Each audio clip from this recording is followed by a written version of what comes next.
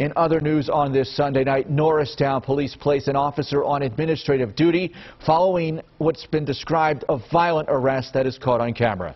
In this video, investigators say that is Officer Sean Gallagher punching a man identified as Malcolm Coleman in the head. This happened on Franklin Street on Friday. We should point out that video there does not show the entire confrontation. Investigators say Coleman violently resisted arrest and police tased the 26-year-old man as a result. Coleman was wanted in Philadelphia for aggravated assault with a firearm. Police eventually took Coleman into custody.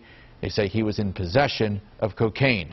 Norristown's police chief issued a statement saying, in part, all use of force by our officers is thoroughly investigated, along with bystander video. Police body camera footage, witness interviews, and police reports will also be reviewed.